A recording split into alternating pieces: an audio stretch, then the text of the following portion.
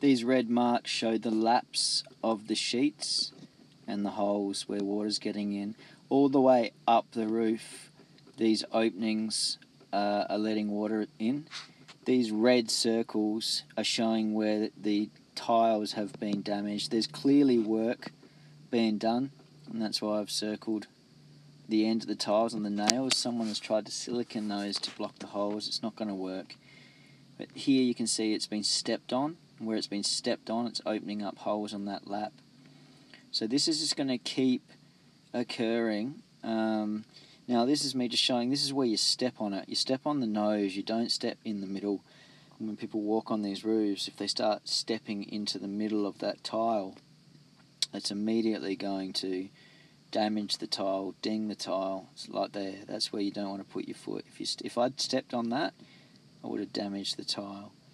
See, that's what I'm just showing. So never in those areas, only on the nose, like that, and then walk sideways along the nose.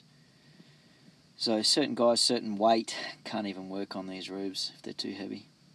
So these blue marks all over the roof are marks where the tiles. This is really common with DECRAMASTIC. So this quickly, but I do have you see how this tile here is high resolution. Been dinged.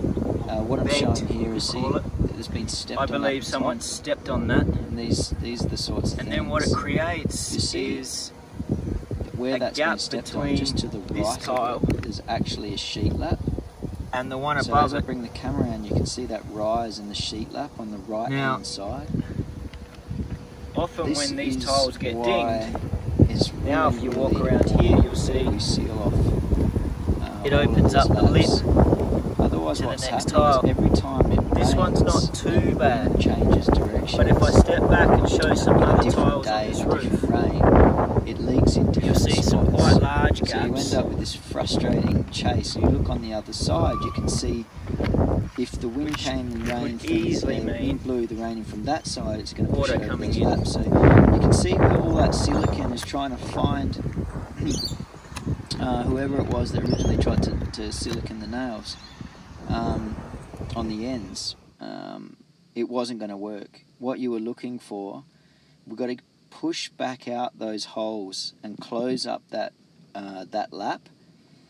It's in a number of spots though. It's literally all over the roof, and so a lot of that has to be done from inside. So refer back to the photos for this, and you can see this is how we need to repair this roof. It's time-consuming repair, but it saves having to replace the whole roof.